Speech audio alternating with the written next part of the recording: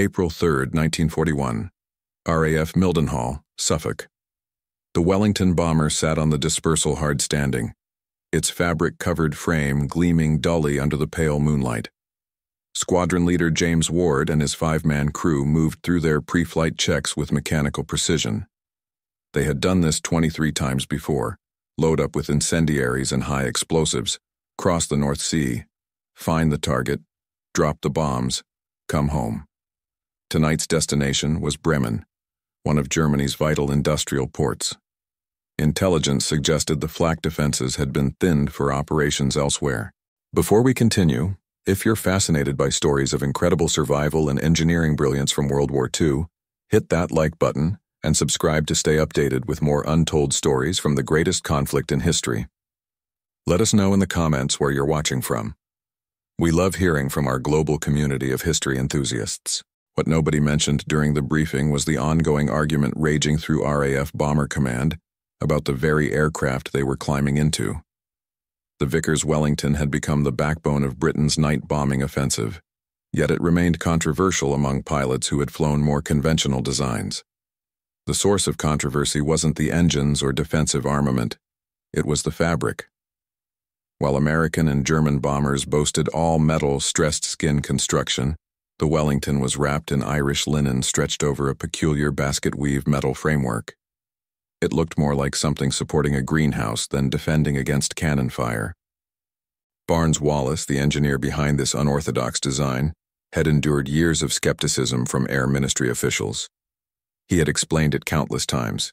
The interlocking lattice of light alloy members formed a structure where loads distributed themselves automatically across multiple paths. On paper, it worked brilliantly. In practice, every pilot who looked at those fabric panels rippling in the wind wondered whether they were climbing into a death trap. Ward wasn't among the doubters. He had felt the Wellington absorb punishment over Wilhelmshaven, when a flak burst tore a hole through the port wing large enough to crawl through. The bomber had flown home steady as a train on rails. The engines coughed to life at 2100 hours. Within minutes, Ward had the Wellington rolling down the runway, climbing into the darkness. Navigation lights blinked off as they crossed the coast. From here to target and back, they were alone in a sky that belonged equally to them and to German night fighters prowling for prey.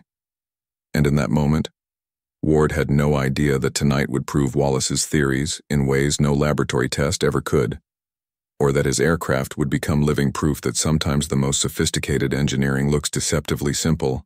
The geodetic principle wasn't new. Wallis had borrowed it from bridge engineering and airship design. During his work on the R-100 airship between 1929 and 1930, he discovered something revolutionary. That enormous dirigible taught Wallis that conventional methods weren't always optimal. The R-100's framework used intersecting spirals forming triangulated structures that distributed loads across the entire frame. When the airship pitched in turbulent air, no single member bore excessive force because dozens shared every load simultaneously.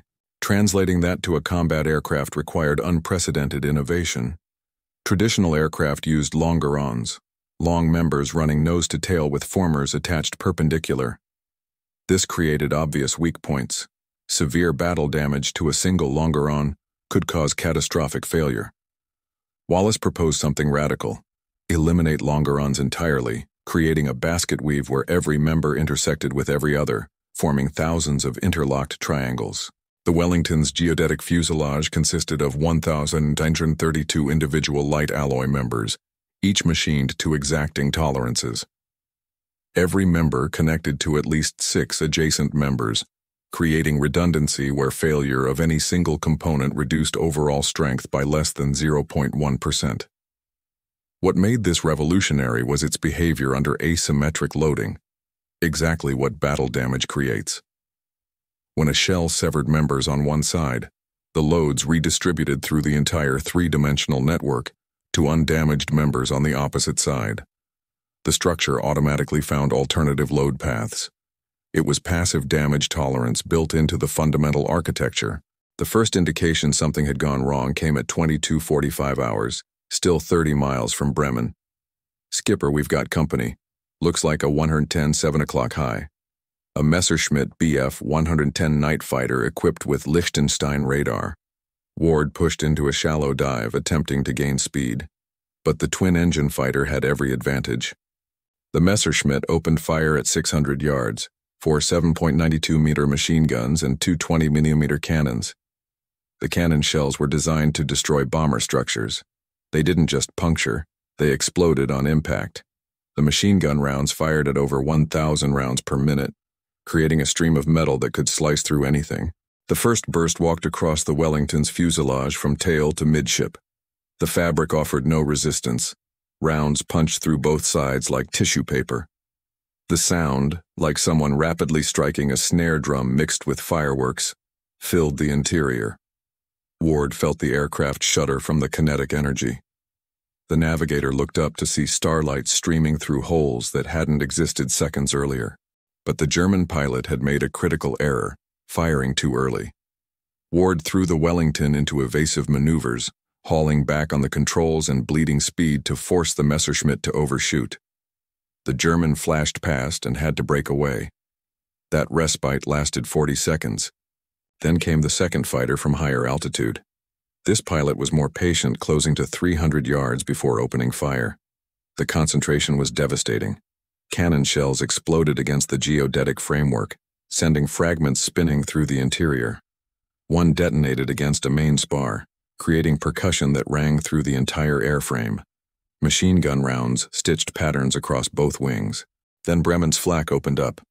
The 88-meter guns burst in preset patterns designed to box in bombers. Each explosion sent thousands of steel fragments outward at lethal velocity. The Wellington flew through 3 separate bursts. The aircraft bucked and yawed with each near-miss, concussion waves hitting the fabric like invisible fists. Ward's instruments told a story of systematic destruction. The airspeed indicator danced erratically. Oil pressure dropped, then stabilized. The compass spun uselessly. Yet beneath the chaos, Ward could feel something defying expectation. The Wellington was still flying normally. The controls responded precisely. There was no alarming vibration, no tendency to yaw, no sensation of coming apart. The wireless operator found himself watching machine gun rounds enter one side and exit the other, passing through empty space between structural members without hitting anything vital. He could count 17 holes within arm's reach, each surrounded by torn fabric flapping in the slipstream.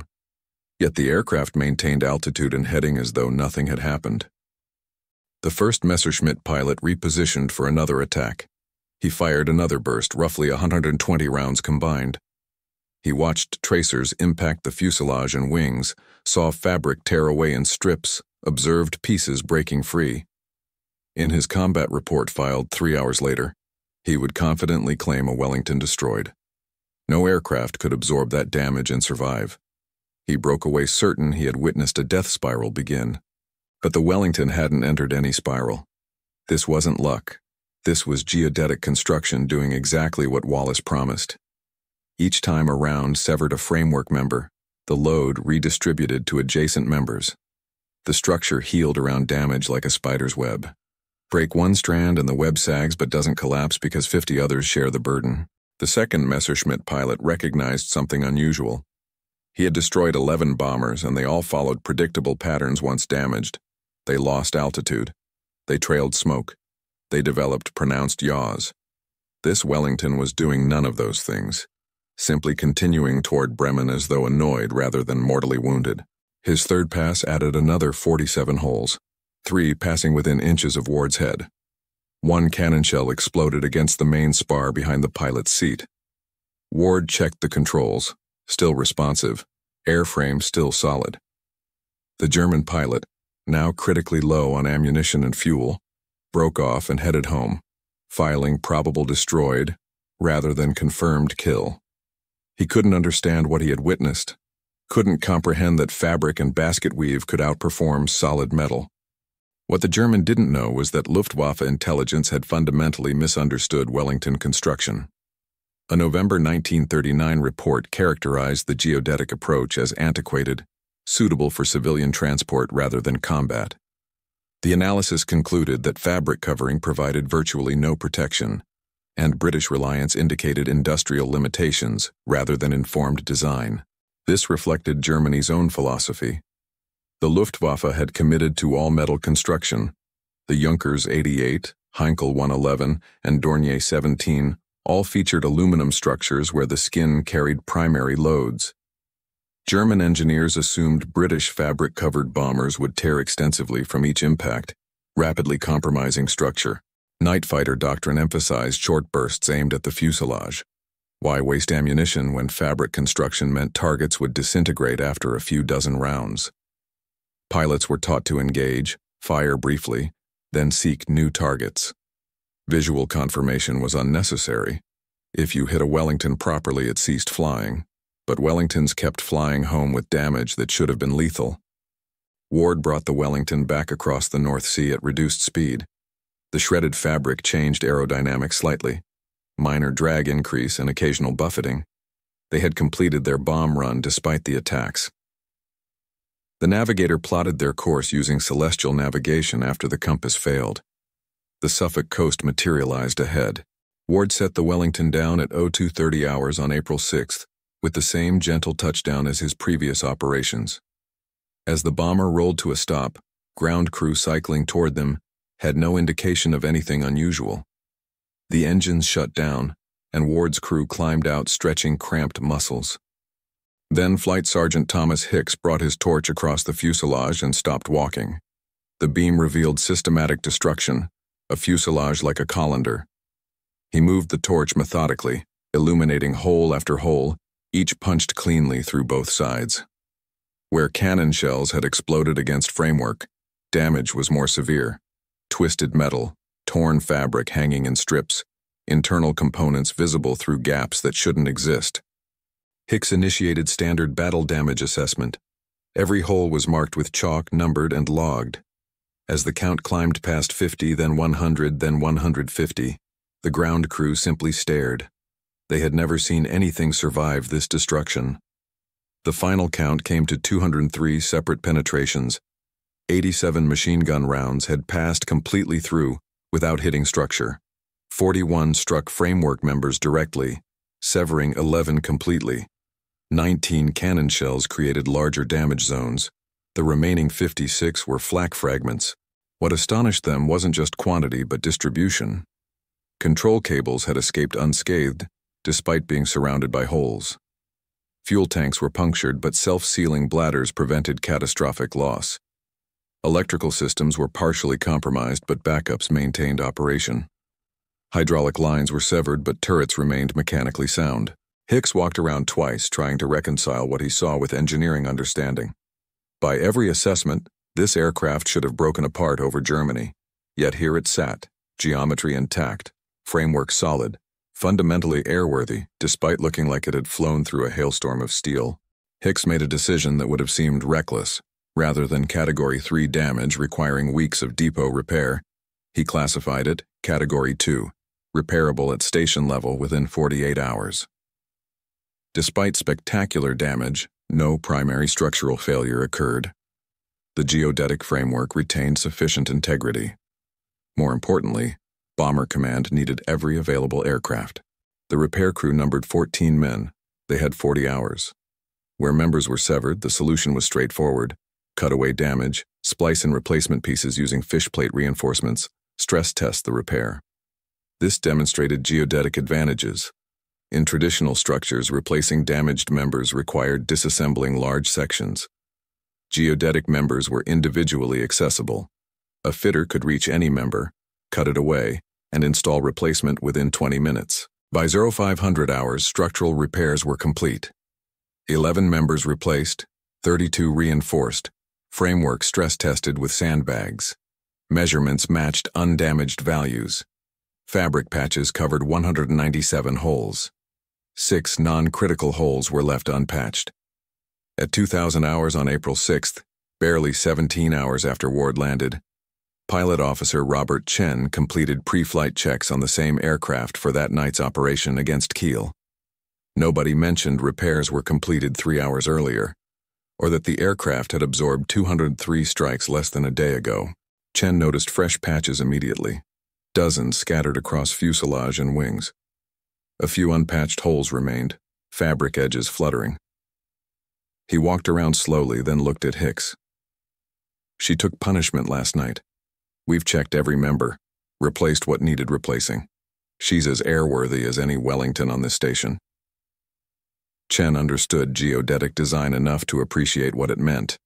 The patches reassured him. They proved the aircraft had survived and returned intact. R. Robert was now the most thoroughly inspected Wellington at Mildenhall. Robert lifted off at 20:37 hours. The wireless operator tested equipment, everything functional. The rear gunner traversed his turret, full freedom of movement. Every system operated as designed.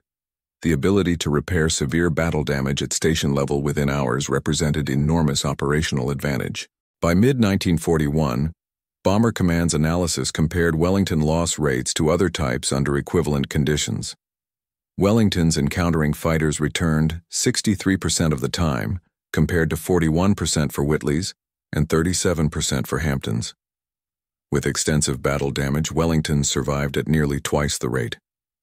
This was statistical validation of geodetic superiority.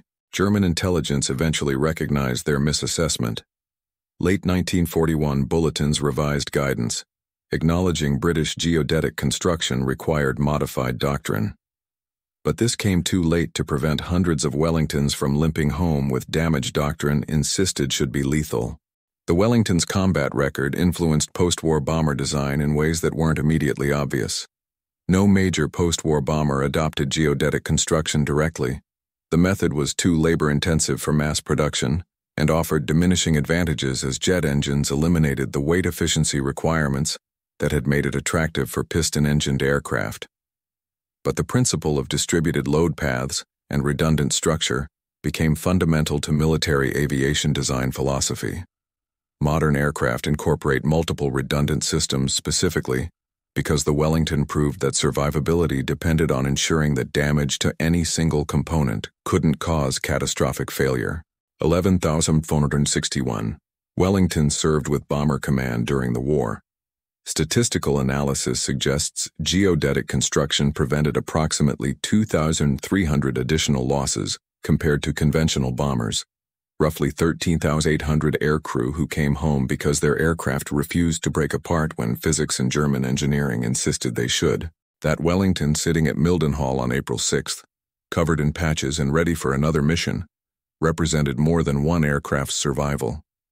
It represented vindication of a design philosophy that prioritized resilience over rigidity, distributed strength over concentrated robustness. It proved that sometimes the most sophisticated solution looks deceptively simple, like a woven basket wrapped in Irish linen, holding together against impossible odds through pure mathematical elegance. The fabric may have torn, but the framework beneath remained unbroken,